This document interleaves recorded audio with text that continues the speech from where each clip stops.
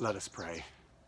Guide us, O Lord, by your word and Holy Spirit, that in your light we may see light, in your truth find freedom, and in your will discover peace. Through Jesus Christ our Lord. Amen. In his letter to the Philippians, Paul encourages a community of faith to stand firm, to be united, to continue on in spite of all the struggles, and above all, to rejoice.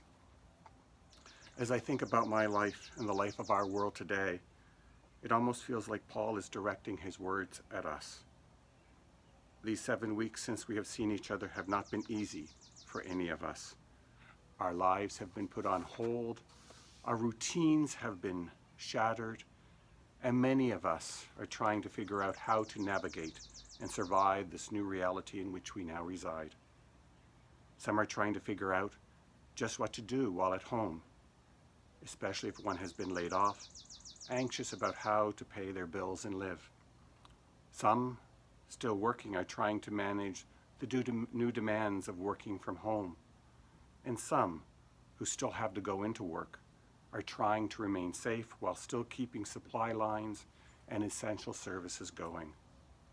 And parents are trying to figure out how to keep their kids occupied, how to navigate homeschooling, and how to get through each and every day. This is placing a strain upon everyone.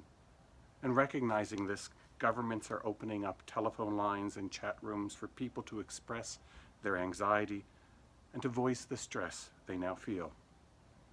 We live, yes, in anxious times. So did the Philippians. In those early years of the church, it was a struggle. Outsiders looked at the followers of Jesus as strange and odd and naive. Some resented their ways and their teachings. And at the same time, the early church was trying to define itself. Many had differing opinions, and it appears that Euodia and Syntyche were not on the same page, and Paul has to encourage them to be of the same mind in the Lord. Paul reminds them who they are and who they follow. And it's easy to forget that when you are anxious. Perhaps today, Paul's words also remind us who we are as people of faith. Paul encourages the community then and us today to rejoice. Paul invites us to remember who we are, that we believe that God is love, that God is good, that God's hope will prevail, that the future is indeed bright. When you remember that, there is indeed reason to rejoice. When you remember that God is near, you remember that you are not alone. So Paul invites the Philippians in the midst of their struggles, and us in the midst of this brave new world we now live in, to still rejoice. You see, when we choose to rejoice, when we choose to see the joy around us, when we choose to remember that God is with us, life doesn't look that scary after all. When you let that joy in, that joy lifts you up. It's like a day like today, a warm and sunny day. You can't help but feel good.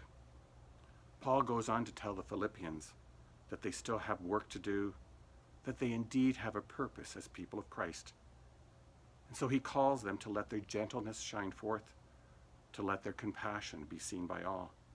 He tells them not to worry, but to take those things that disrupt our peace to God. He encourages the people to let their requests be made known to God. He also invites them to see the good around them, to look for the things that make their hearts thankful. If they do this, Paul tells them, the peace of God which surpasses all understanding will guard your hearts in Christ Jesus. In closing, Paul encourages them to focus their minds and their thoughts not on the dark things of our living, but upon the things that lift us up. Whatever is true, he says, whatever is honorable, whatever is just, whatever is pure, whatever is pleasing, whatever is commendable, if there is any excellence, and if there is anything worthy of praise, think about these things. Paul reminds them to keep doing the things that they have learned, received, heard, and seen in him. If they do this, if they choose to rejoice, if they choose to focus their thoughts on the things that lift us up, then the peace of God will be with them. I believe Paul's advice is advice that is good for us as well. And so may the peace of God be with us. May we look for the good in each and every day of our lives. May we choose to be thankful. May we remember that God is near. And may we dare to rejoice, to sing, even when the world around us encourages us to remain silent. Friends, rejoice in the Lord always. Again, I say rejoice. Let us pray. Ever-present God, you remind us that we are not alone, that you are always with us. You sent your Son to be our guide, to be our inspiration, and to show us the way. Your Holy Spirit dwells within us, reminding us that you are Emmanuel, God with us. So today, help us to rejoice, to be a thankful people, to be a people who see beyond the problems of the world to all of its potential. Bless our world today. Guide our medical professionals as they continue to seek a cure for COVID-19. Be with all those who continue to work to supply us with the essentials of living. Be with our community partners at Edenwood, Eden Food for Change, Eden Daycare, and Meadowvale Neighbors Cafe. Be with all mothers on this Mother's Day. Be with all those who have been like mothers to others. Be with all our families on this Christian Family Sunday. Help us to find joy in those we love.